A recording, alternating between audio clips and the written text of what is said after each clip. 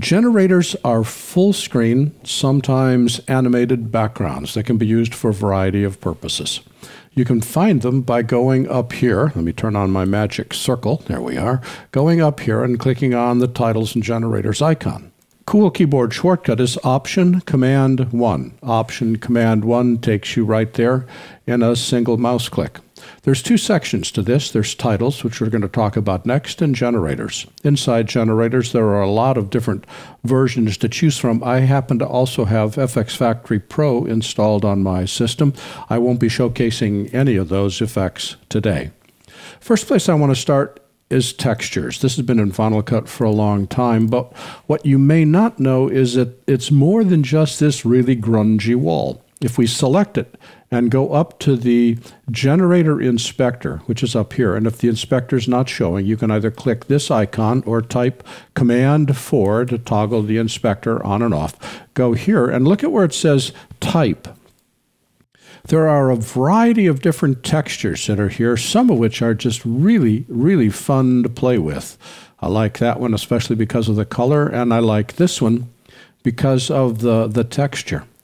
Textures are really useful to put behind a full-screen graphic. It's good to fill text with a texture. You can use it for adding texture to a still image. There's lots of different ways that we can use these, but many times I look at them and the default setting is really boring or really uninteresting, and I figure there's nothing there to look at.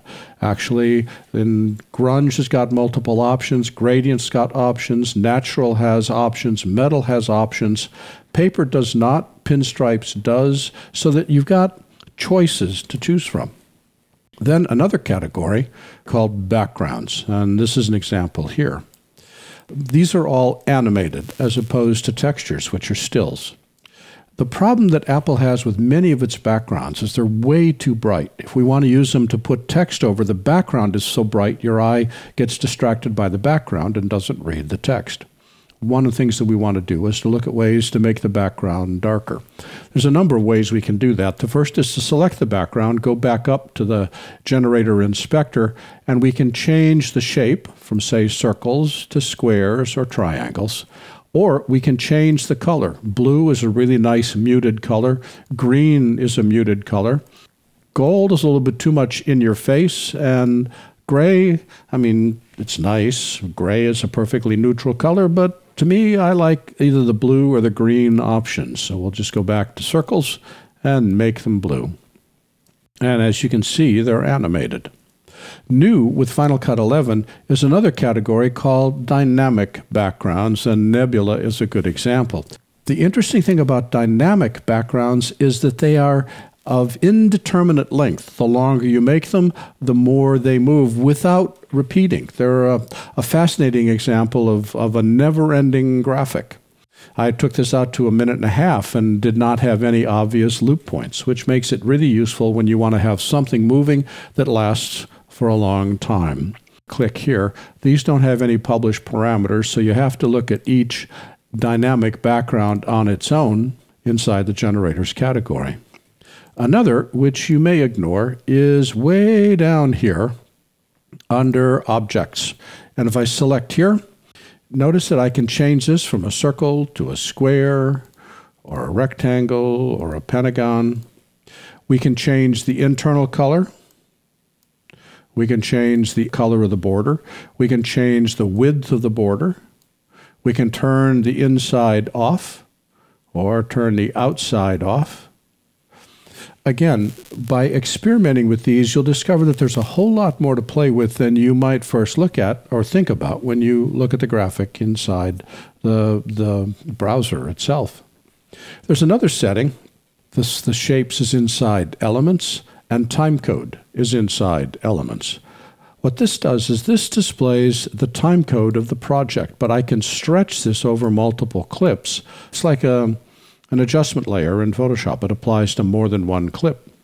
Well, what makes this especially interesting is that when I select it and go up to, again, the Generator Inspector, I can change the text and say, for instance, source, have it display the source timecode, which will vary from one clip to another. I can change its position by grabbing the dot and dragging it up. I can change the color And we'll just make it yellow. And I can change the size so it's less in your face. And then when I output this, I can output a video and send it to the client and have all the source timecode or the project timecode burned into the video so the client can make explicit reference to it. This has been an excerpt of a recent Power Up webinar looking at effects inside Final Cut Pro 11. For the complete version of my online training, please visit my store at larryjordan.com/store and look for Webinar 377. By the way, when you need to stretch your training dollars, membership in our video training library saves you money and time. You can access all our videos for a low monthly price of only $19.99. That's almost 2,000 movies, hundreds of hours on a wide variety of subjects. Plus, premium members can download practice media and projects. Our training covers Apple and Adobe software. We update it multiple times each month, and for more information, visit larryjordan.com/membership. And thanks.